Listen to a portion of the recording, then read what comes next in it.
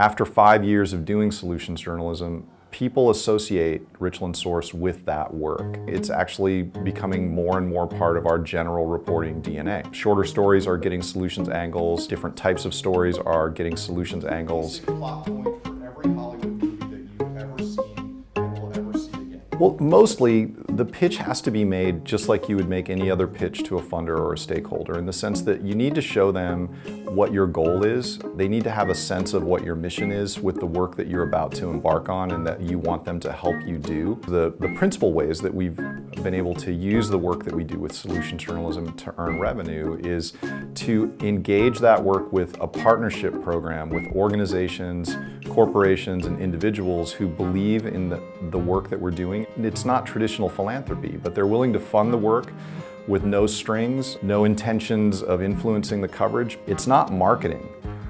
It's not a thing that you're trying to convince people that you do. It's the thing that you do.